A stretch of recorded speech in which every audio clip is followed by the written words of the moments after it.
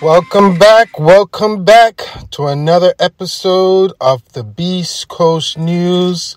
Let's jump into it. So it looks like right now, recreational cannabis could soon be legal in these states. Let's talk about what's going on. So there's an ever-growing list of states where people can legally buy cannabis in regards to recreational, adult use, whatever terminology you prefer. Could get a little longer this fall. Recreational cannabis is already legal in about 19 states, and legalization proposals are on the ballots for this fall in South Dakota, Missouri, and Maryland. Supporters are also trying to get measures on the ballot in Arkansas, North Dakota, and Oklahoma. Backers of the Missouri ballot proposal are highlighting a provision that would erase past cannabis-related convictions for non-violent offenders and those whose convictions didn't include selling to minors or driving while high. Despite the 60% of Americans supporting the legalization of recreational cannabis in the 2021 Pew Research poll, and over 90% saying either medical or adult or recreational cannabis should be legal, it doesn't appear that federal law will be changing anytime soon. Remember back in June when Senator Chuck Schumer, Cory Booker, Roy Waden released a bill to legalize cannabis, but the legislation appeared unlikely to have the 60 vote it would need to pass. So I'm going to throw a list up in the description of this episode so you can take a look at all the current legal states where you can actually get adult use cannabis. So we want to say New York is on its way. New York opens up application for cannabis dispensaries to people impacted by drug conviction. Now, New Yorkers can now apply to operate the state's first 150 cannabis dispensaries as New York rolls out its fledgling industry that aims to prioritize those affected by the decade-long prohibition on cannabis. On Thursday, the online application opened the conditional adult use recreational license. So that's called CARD, CAURD, conditional adult use retail dispensary.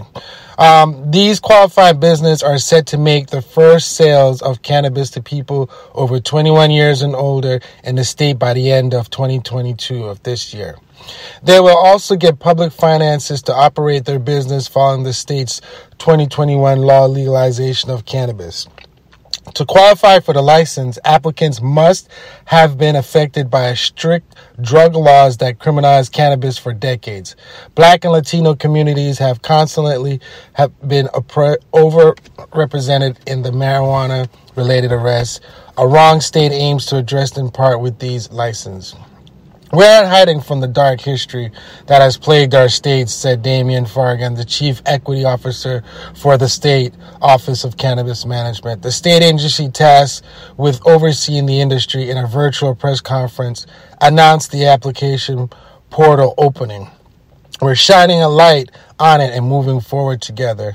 The office will issue 150 licenses to open up a dispensary. Those businesses will receive support via a $200 million fund to help with identifying locations and running the business.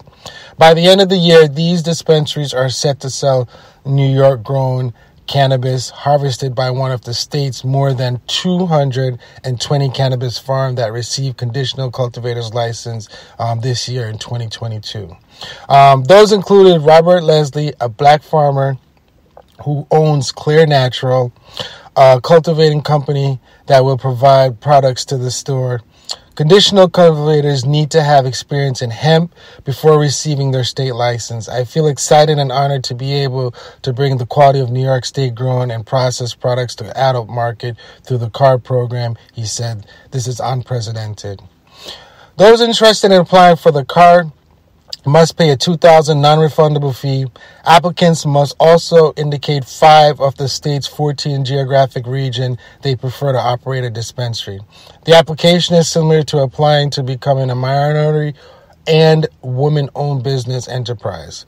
Fagan said, referring to a state certification meant to provide state contracts and other opportunities to people from historically marginalized background. CARD is a highly selective With the license focus on term justice involvement, this means the application need to have a marijuana-related offense conviction that occurred prior to when former Governor Andrew Cuomo signed the Cannabis Regulation and Tax Act into law back in March of 31st of 2021.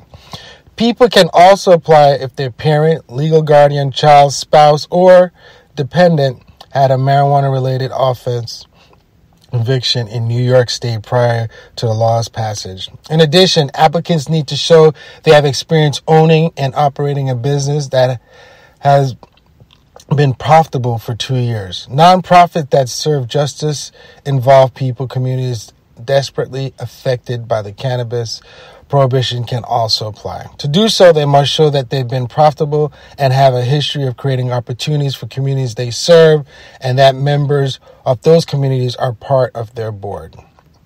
The window to apply for the card ends September 26th. That's this year, guys. A couple weeks left of this. So if the applicants don't get approved by the license, the state is set to begin phase in its 9 other licenses for the cannabis industry, ranging from nurseries to weed bars.